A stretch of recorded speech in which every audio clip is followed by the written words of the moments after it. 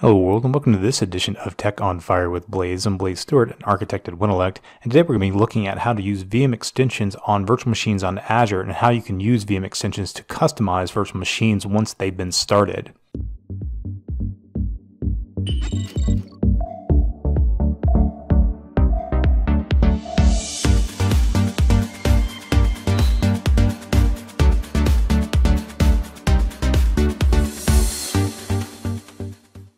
On any cloud, it is hardly ever just enough to install a virtual machine. You usually need to customize that virtual machine in some way, shape, form, or fashion so it'll run the app or do whatever it is that you're trying to make that virtual machine do. Now, you could log into every virtual machine and manually customize it, like you could do that through RDP on Windows, or you could do that through SSH on Linux.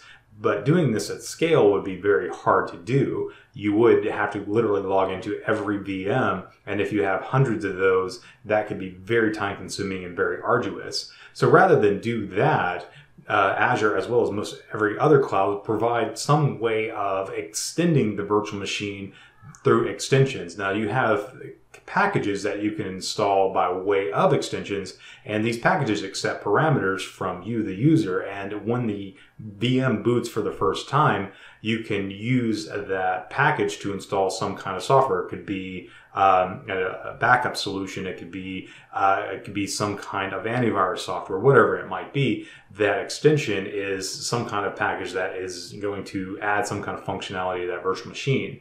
One of the most popular ones on Azure, as well as most every cloud, is the ability to execute scripts against a virtual machine once it's been booted. So this would be an script extension that is available to you, and you can take that script and run it in the virtual machine. And so that would be something like PowerShell on Windows, and it would be something like a shell script on Linux. Now, on Windows, with a PowerShell script, you can add it to the virtual machine to a domain. You can add new users. You can install additional software and customize the settings on that virtual machine.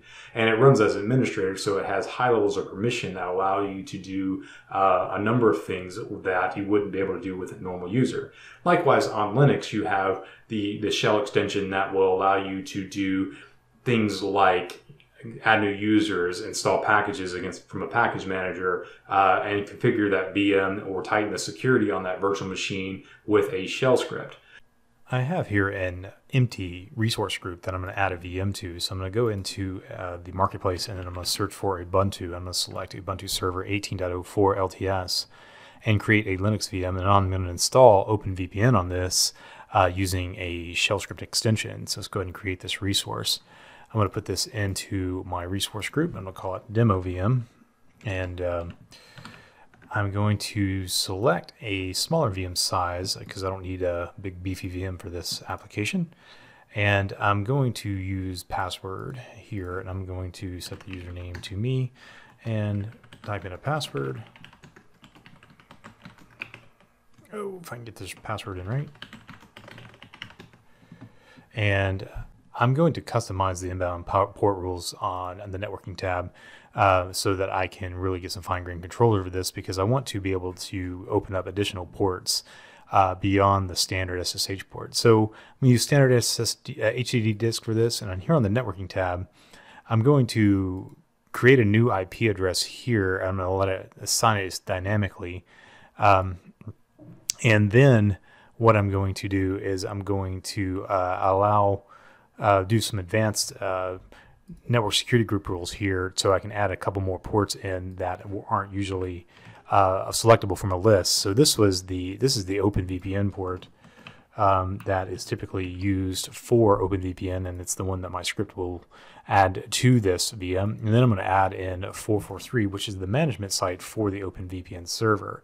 So it should be SSL, HTTP SSL for that. So I've added those two rules for inbound rules, so I should be able to access this VM for the VPN client as well as the admin portal for this particular VM. Now on the management tab, I don't really need anything. On the next tab, I have guest config, and this is where I can select extensions, or I can do cloud or net. And for this demo, I'm going to be using extensions. So I'm going to come over here, select custom script for Linux, and then I'm going to hit create. And then I'm going to configure this to use a shell script that I have on my local machine. Okay, now I have this ready to go. I can go over here and I can find the VPN script on my local machine here, and then I can paste in a command. But what I'm going to use is something in Notepad++ here. I've got this already defined. I'll have to come back later and update my public IP with this host name, but that's the parameters that are accepted by this script. So I'm going to remove this so it'll call it correctly, and then click OK. And now I have that custom script extension ready to go. And let's see if everything is kosher on this. And it's going to run validation against it. Now the validation has passed, I can click create, and it will create, and I can come back to when this is done. Okay, now that that's done, let's go back over here to my deployments, to my resource group, and then I'm going to select my demo VM. And it looks like everything got deployed. Let's come back in here and take a look at my VM and see if everything is up and running. And so far, so good. Now I'm going to come in here to my IP address, and I'm going to add a DNS extension to this so that it matches the one I supplied the script whenever I created it. So I'm going to go back over here to my shell script, and I'm going to grab this DNS prefix and then come back over here and drop it in my DNS entry there and save it. And then with that, I can come back over to the overview tab, and it should give me my DNS name.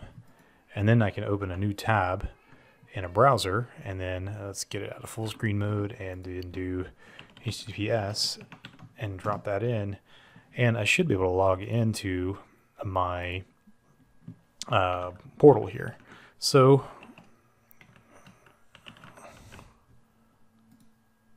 and there it is. Now I can create a new client and configure OpenVPN using this script here. So with this shell extension, with this VM extension, I was able to run a shell script inside of a Linux VM, and it completely installed and configured an OpenVPN server on this so that I can use this VM as a VPN server and then connect to it from anywhere in the world. If you like this content, please consider visiting us online at www.wintelect.com, and there you can find about services that Wintelect offers, including training and consulting services.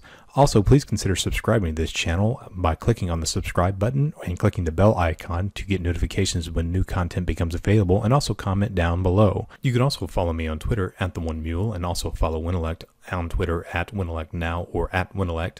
We are constantly posting things about Azure-related technologies and things related to software development. You can also reach us by email at consulting@wintelect.com. Until next time, thank you.